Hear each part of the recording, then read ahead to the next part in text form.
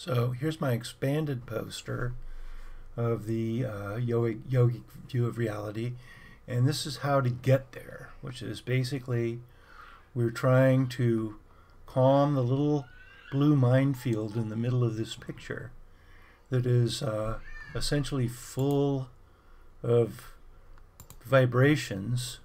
It's like a lake with waves on it, and we want to calm the waves and make it calm down. Well, how do we do that? There's a certain amount of these various structures of ego that are built up in the ever-present now, and they're called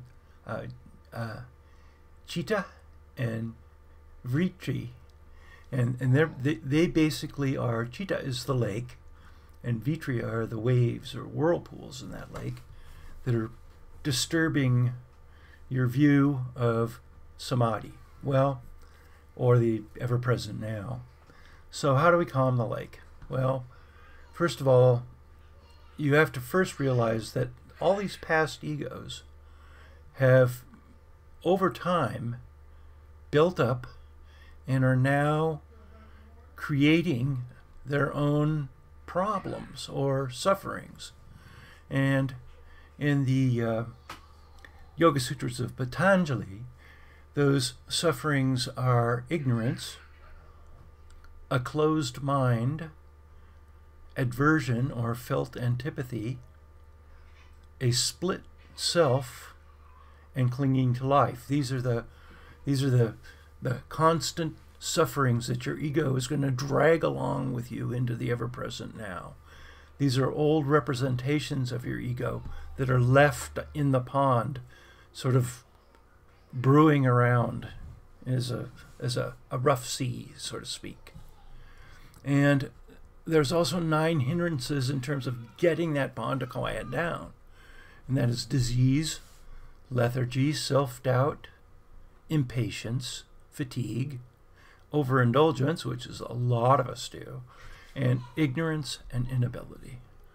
So with the hindrances and with the rough minefield created by past egoic energy in the present, you definitely come down here right to this point where it says daily inner practice or inner daily practice, and you say, well, how do we get to the calm lake?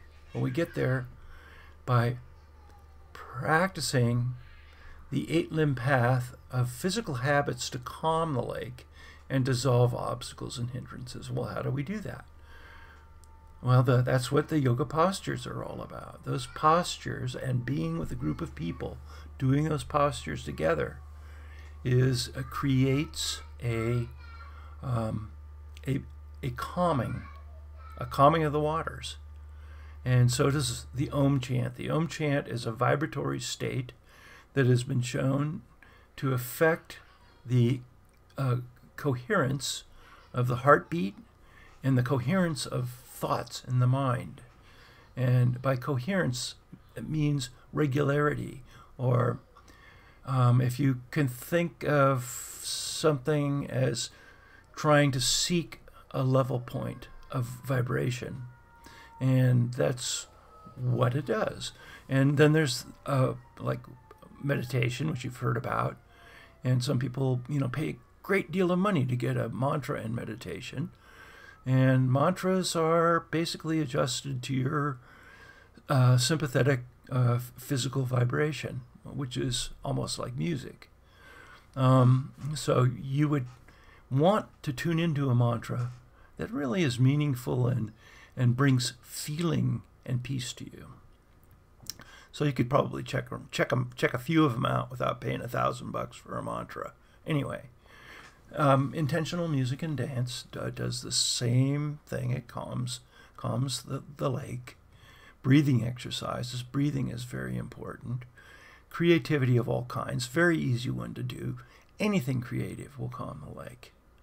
And gratitude. Gratitude's really important. I mean, if you're always tied up in this overindulgence and impatience loop, you're never going to feel gratitude towards anything that's coming at you or being given to you.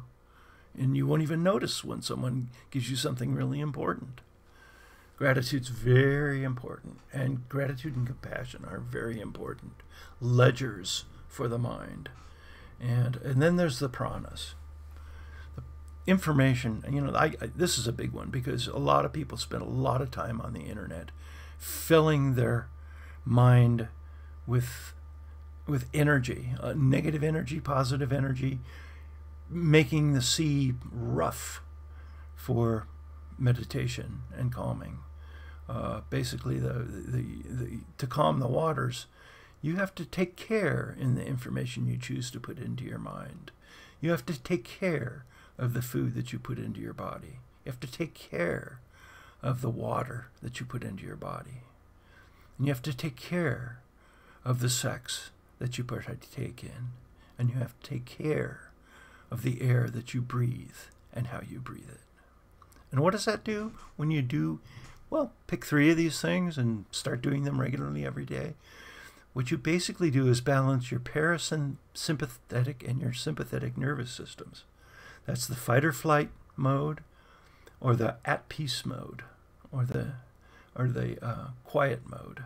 So the energetic body, by doing these things, the energetic body becomes balanced, and as the energetic body becomes balanced, the physical body becomes balanced.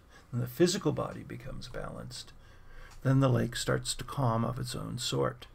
You're attracted to things that want the lake to be calm. And so you have to practice a certain amount of, you have to weave. Come on. You have to weave through the life. And to do that, you're given a certain amount of self-restraint so that you can socially cohere with the people around you. Nonviolence, compassion, truthfulness and clarity of personality, non-stealing and respect for others, sharing and equanimity and indifference to evil. And the indifference to evil doesn't mean indifference to evil. It means something else. And I'll explain to that in a detail later when I explain what evil is described as in the I Ching.